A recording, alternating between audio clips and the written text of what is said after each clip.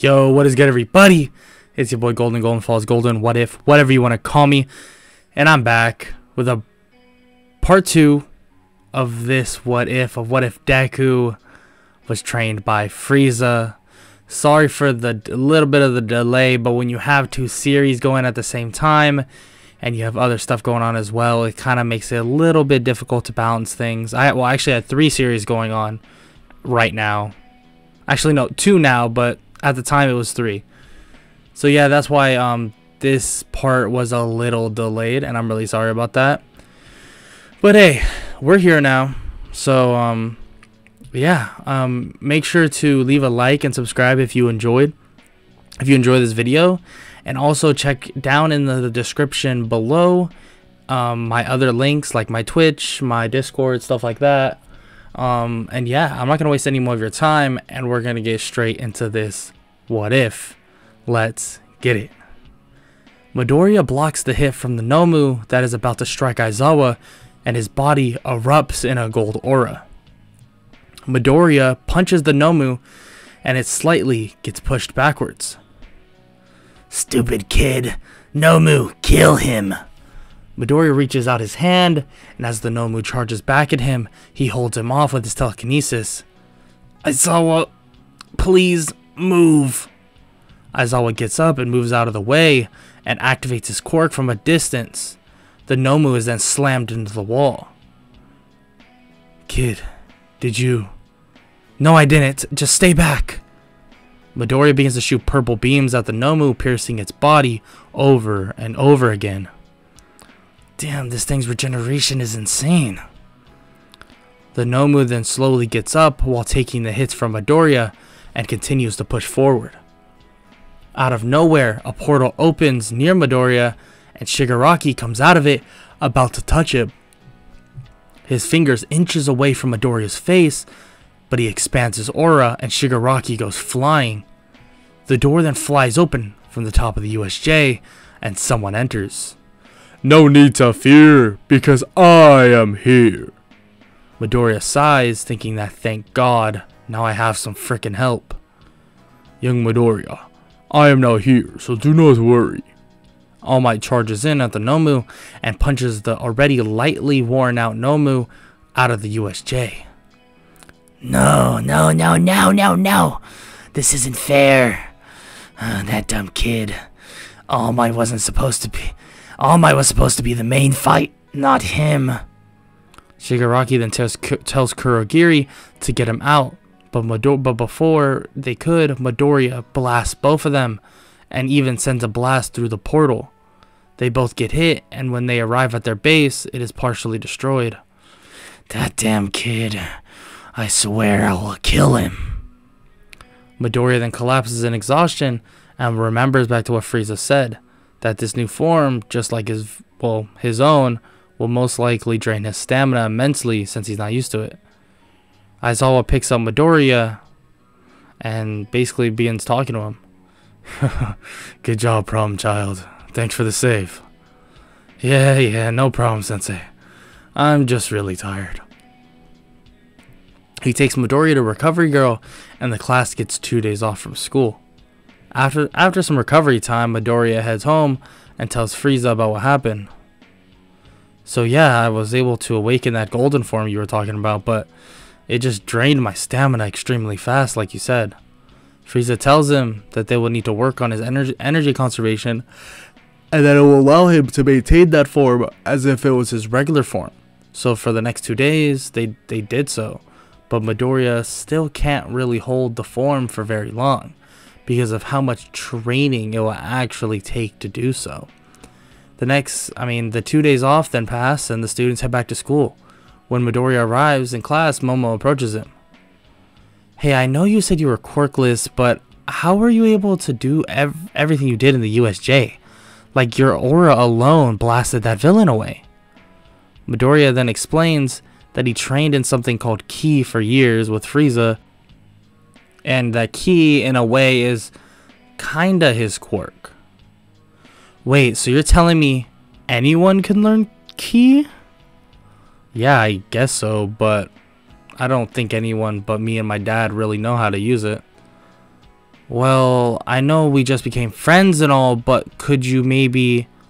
I can ask Frieza, but ultimately I don't feel comfortable teaching you unless he gives me the okay. Oh, okay, I understand. But I will definitely try my best to convince him.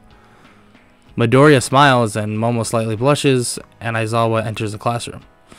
Hello, problem children. In the next couple days, the UA Sports Festival will occur.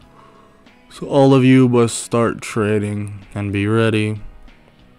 After normal classes that day, Midoriya heads home to ask Frieza if he could train a friend of his, basically how to use ki. Oh, so who is this person? She's just a fellow recommended student. A she, huh? Yeah, I guess you can teach your little girlfriend. Dad, it's not like that. Yeah, sure it is. Midoriya just rolls his eyes and heads to bed. The day of the UA Sports Festival occurs, and he tells Momo that he is allowed to teach her, but the training is going to be really difficult. She tells him that she knows, but thanks him for helping her basically get stronger. The UA Sports Festival then begins, and all the classes head out to the field when introduced by midnight. She then tells the student representative, Katsuki Bakugo, to head to the stage. He approaches with his hands in his pockets and says, I'm gonna win. The crowd then begins to boo like crazy and saying that a good hero is humble, but Bakugo seems like he just doesn't care. He joins his class, and Ida begins to tell Bakugo that why would he do that when he represents his whole class. Bakugo ignores him, and the first event is announced to be an obstacle course. Nice, an obstacle course? Obstacle course? This should be, well, easy. The whole class stares at Midoriya, confused. Oh, sorry, I said that out loud. All of the classes line up, and President Mike gives a countdown, and the classes begin to go. Shoto then freezes everyone in a small corridor and begins to run. Midoriya, hovering above him, then speaks. That wasn't cool, Sho. Like, you know I hate the cold. Shoto looks up and just shakes his head, as Midoriya then flies super fast past all the obstacles and crosses the finish line way faster than anyone else. Izuku Midoriya is the winner. Wow, that quirk is very convenient. Aizawa then talks into the speaker. He's quirkless, President Mike. What? How could that be? The crowd is basically in shock and begin to talk as Midoriya just lays on the ground and he puts his hands behind his head. Midoriya then takes a nap while he waits for everyone to finish, and Momo approaches him while he's taking a nap. Hey Izuku, like, you're so freaking fast. Huh? Oh, hi Momo. I guess so, but obstacle course is super convenient for what I can do. Midnight then announces that the next event will be the cavalry battle, and the person who got first in the obstacle course will have 10 million points. Everyone then stares at Midoriya as if he was like some massive threat of some sort. Midoriya puts his hands on the back of his head and just sighs. Momo runs up to him and tells him to not worry, that she will join him as well. He kind of just laughs and tells her that they're gonna win pretty easily. She looks at him confused, and then he says that he can fly, so... Oh, how did I even forget that you could do that? Nobody else actually joined them, so the two of them were on their own team. When the cavalry battle started, Momo got on Midoriya's shoulders, and he immediately flew straight up into the sky. Well, we win. How can you be so confident that nobody can actually get us?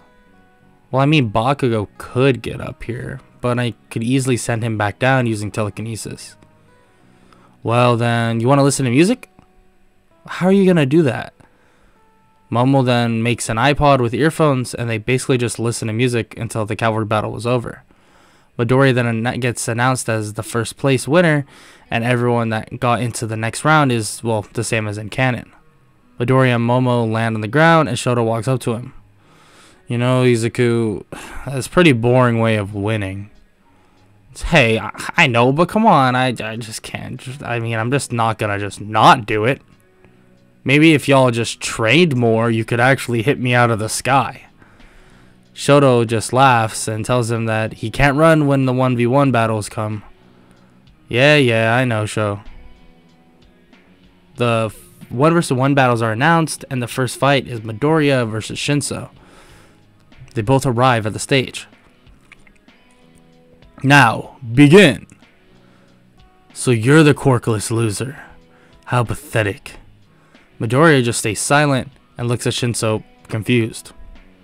Or are you just trying to lie to all of us?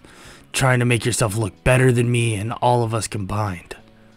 Midoriya just rolls his eyes, and using his telekinesis, he hovers Shinso over the out of bounds. So Shinso, do you ever think about training? Like seriously, like working on your hand-to-hand combat? Shinso stares at him in shock and looks down toward basically down toward the ground. I know you have a brainwashing quirk, and as long as I make you hover here, I'm sure if you brainwash me, you'll just fall. Sorry, Shinso, but I am quirkless. Just got lucky, I guess, but I also trained like crazy. Maybe you should talk to Aizawa. You seem to have pretty similar situations. It's like you're the young version of him. It's kind of weird. Midoriya puts him down out of bounds and then walks off. Izuku Midoriya is the winner. Midoriya then watches as Shoto easily wins his match and some others, and then his next match is then announced. The next match is Izuku Midoriya versus Shoto Todoroki. They both enter the stage and nod at each other, seemingly telling each other to go all out. Todoroki launches ice at Midoriya, and he uses his blast to basically break through him. Midoriya lands a clean punch on him, and Todoroki goes flying toward the ring, but he catches himself just barely with the ice. As he does though, Midoriya pushes Shoto and the ice with his telekinesis, and Shoto steps out of bounds just barely. The winner is Izuku Midoriya. Shoto rolls his eyes in annoyance at the fact that he got called out of bounds. Don't worry, Sho. We will fight again without these restrictions. They both bump fists and head to the stands. Midoriya's next match is against Ida, but he easily wins the match when he avoids his reciprocal burst and throws him out of bounds. The final is then announced to be Katsuki Bakugo versus Izuku Midoriya. Momo approaches Midoriya. Good luck. I mean, I'm sure you'll win anyways. Thanks, Momo, but I'm not going to win. I have something else in mind. He walks away, and Momo is just completely confused. Both him and Bakugo walk up to the stage, and their fight is announced. You damn quirkless wannabe. I get to show everyone how you aren't fit to be here. Midoriya then looks at him and just smiles. What are you smiling about, you damn nerd? Midoriya raises his hand. I forfeit. Bakugo's eyes flare in anger, and it's announced that Bakugo is the winner. But he begins to freak out, saying that this isn't a true win. Eventually, Midnight has to put him to sleep, and the award ceremony happens with Bakugo in restricted clothing. All Might approaches, congratulating everyone. Midoriya, you did very well today. I'm sincerely impressed. Thank you, All Might. The ceremony is then over, and the class are allowed to go home. Midoriya then gets a text from Momo, saying why would he just give up? Midoriya explains that winning meant everything to Bakugo, but he would never want to win in that way. That is what basically his payback was, without actually hurting him. She basically tells him that, like, that was so cruel, but like weirdly effective, especially because of how Bakugo is. The next day, Aizawa then explains to the class their internships. Okay, class, this is a list of how many internships everyone has gotten, and you will have until the end of the day to decide where you want to go. Now, you will be choosing your hero names, but since that really isn't my thing, Midnight will be helping you. She enters and everyone begins choosing their hero names, and when it's Midoriya's turn, he walks up to the front and shows his board. The quirkless hero, Frieza. Midnight says that she loves it, but most of the class is kind of confused. But he just says it's basically just a nod at his father's name, in which they all remember that one of the top heroes, Frieza, did train him. He goes back to his seat, and class ends soon after. So, Momo, have you decided yet? Well, I assume you asked Frieza to offer me, huh? Well, you wanted to learn how to use keys, so what do you say? Okay, I'm in. Okay, well, I will see you there, I guess. Midoriya leaves, and the next day they meet at Frieza's agency. Oh, Izuku, I'm glad you and your girlfriend could make it. They both blush like crazy. Dad, I told you we were just friends. Oh yeah, I forgot, just friends. Frieza then explains that both her and Izuku will be training and showing her how to use ki, but it will be extremely hard. But as Izuku is teaching her, he will be working on his brand new form as well. They both agree, and for the next 4 days, they train in teaching Momo how to use ki. But she's only really able to learn how to fly, sort of. It's more like a hover. And be able to basically shoot very small ki blasts. So she more or less is like Videl level of, but like beginning Videl level. Frieza then comes running into the gym and tells them that there's an emergency in Hosu and they have to go now. Midoriya tells Momo to hop on his back and they will fly to Hosu. And when they arrive, there's fire everywhere and Nomu's fighting heroes. Dad, what the hell is going on? Not sure, but stay close. As he says this, a flying Nomu comes out of nowhere, kicking Midoriya and grabbing Momo. Momo! Midoriya flies after the Nomu, blasting it out of the sky and catching Momo. Are you okay? Yeah, I'm fine, but what about you? He says that he's good, and they land on a nearby building. They then hear something from an alley nearby, but it's a familiar voice talking. I'm here to kill you, Stain, to avenge my brother. Midoriya looks down to see Ida and Stain about to face off in a battle. What is this idiot doing? Midoriya tells Momo to basically just stay put, and he jumps down. Oh, another fake hero, huh? Kid, I'll give you a chance to leave right now. Midoriya then realizes that this guy is going to be a huge threat. Midoriya, leave. This is my fight. Midoriya turns and looks at Ida, saying that his brother would never want him to go after revenge, and plus, that he isn't going to just let him die. Oh, maybe you aren't a fake hero, kid. Actually, you do look kind of familiar. Midoriya ignores Stain and begins to power up. The dark area around them begins to light up with a golden glow, and he flies at Stain. Stain tries to strike him with his sword, but when he does so, the sword shatters. What is this, kid? Midoriya begins to outclass Stain in hand-to-hand combat and punches him into the wall and holds them there using his telekinesis. Momo, I need something to tie him down. Momo then hovers her way down off the building, giving him a metallic rope, and they tie Stain up and take away all his knives. Ida is just there in complete shock about what he just saw Momo did. Or what Momo just did. Stain just sits there in silence. Why are you so quiet now, Mr. Hero Killer?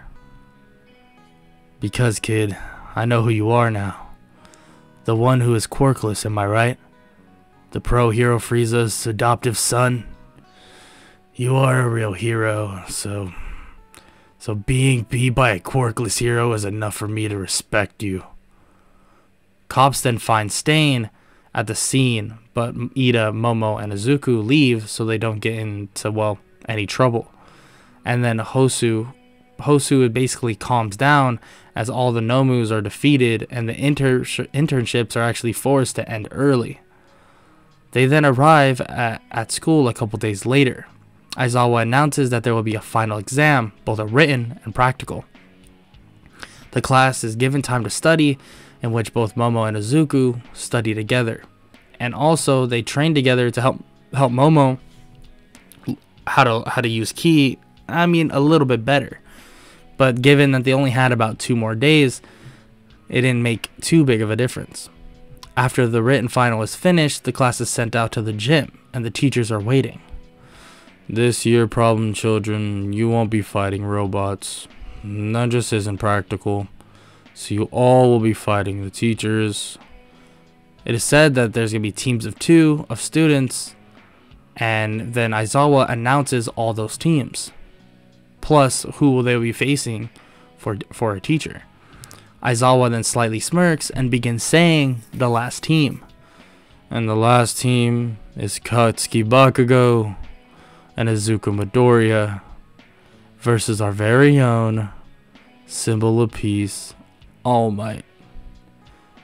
And that is where we're going to end off part 2 of this What If. If you enjoyed, please leave a like and subscribe. And make sure to comment down below any suggestions for future What Ifs. And yeah, I mean, make sure also to check the description and check out those links below. It would mean a lot to me. And I hope all y'all have an amazing day. Later.